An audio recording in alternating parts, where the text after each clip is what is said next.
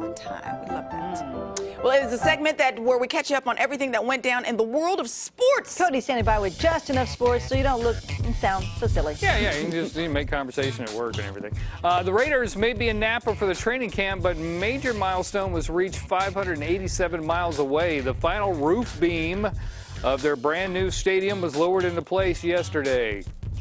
Boo, says Tina. Boo! Yes. Team officials also announced the beacon in the desert will go by the name of Allegiant Stadium. Okay. Now we know. That's going to be weird. Now for some baseball. The Oakland A's faced off against the Cubs yesterday at Wrigley Field.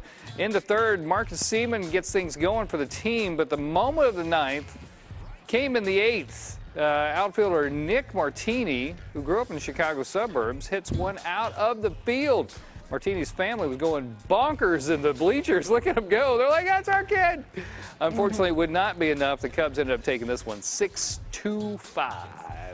Giants fresh off the road for a 3-game set with the Washington Nationals. Kevin Pillar showing off his amazing skills by making that spectacular catch right there on your screen. Saved a run. But later, he ends up losing the ball in the lights. Baseball, it giveth, it taketh. The G-men couldn't pull through and end up falling 4-0.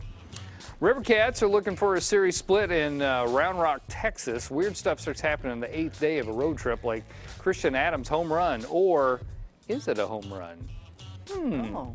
It is. Sadly, the Cats drop their third straight, though, 3-6. We return home on Wednesday, and I think we have a game on Saturday. I think I'm working. Okay, good. We wrap things up with some basketball news. Kings point guard De'Aaron Fox among the best in the world at Team USA camp this week, and yesterday Fox got the promotion from the training roster to the national team roster. That squad is not set in stone, but Fox will likely take part in the FIFA World Cup at the end of the month. That's pretty cool. Starting to get recognized internationally, Mr. De'Aaron Fox. Like that. All right, there you go. Over to you. Thank you. We have a